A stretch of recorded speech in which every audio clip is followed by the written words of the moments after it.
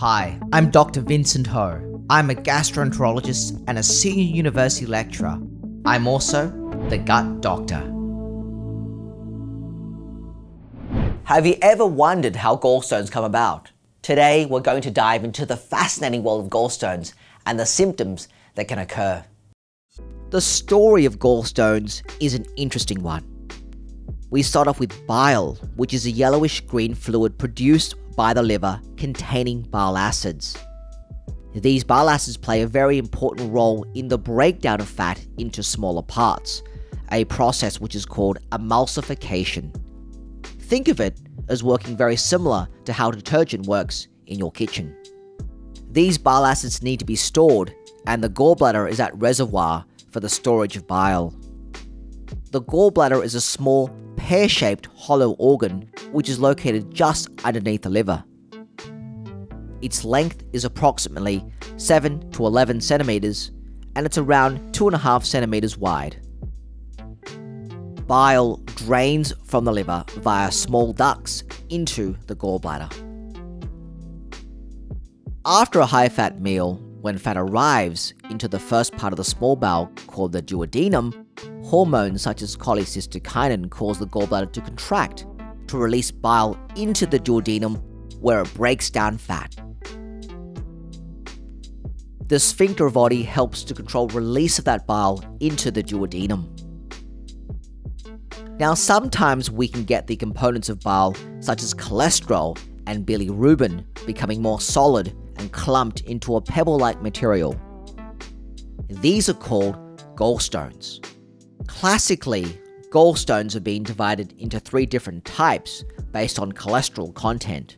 These are cholesterol stones, which have high levels of cholesterol, pigment stones that predominantly come about because of abnormalities in bilirubin metabolism and tend to have low levels of cholesterol, and mixed stones, which are thought of as halfway in between cholesterol and pigment stones. This is a very rough classification, and we now know from research into the composition of gallstones that there are actually more types. In fact, one study has found 8 different types of gallstones. Most gallstones are small and pass through our biliary system and never cause problems.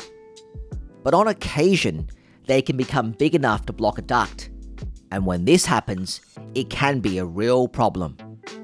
For example, gallstones can cause obstruction of the cystic duct leading out of the gallbladder, and this can result in rather excruciating pain in the right upper quadrant of the abdomen when the gallbladder contracts. This usually happens after a fatty meal.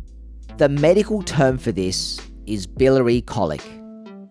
When the obstruction persists, this can result in inflammation, infection, distension of the gallbladder, and even a lack of blood flow, all of which can lead to a condition called cholecystitis.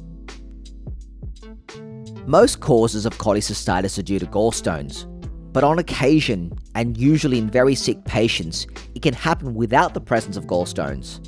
Cholecystitis can present with marked right upper quadrant pain, fever, and nausea, and may necessitate both antibiotics and also emergent surgery, a procedure known as a cholecystectomy. Gallstones can also block the common bile duct and prevent bile from reaching the intestine. This can lead to jaundice because of the buildup of the yellow pigment bilirubin, and even cause an infection of the bile duct called cholangitis, which can be quite serious. This may require a fairly urgent intervention to remove the obstructed stone from the common bile duct, an endoscopic procedure called an ERCP. Gallstones can also obstruct the pancreatic duct, and by preventing the release of pancreatic enzymes that break down protein, the enzymes start to auto-digest the pancreas tissue, leading to an inflammatory reaction called acute gallstone pancreatitis. I hope you've enjoyed this video. You can check out more Gut Doctor 3D animations on this playlist over here. Please leave your comments and thoughts down below and subscribe to the Gut Doctor channel if you haven't already. Thanks for watching and see you next time.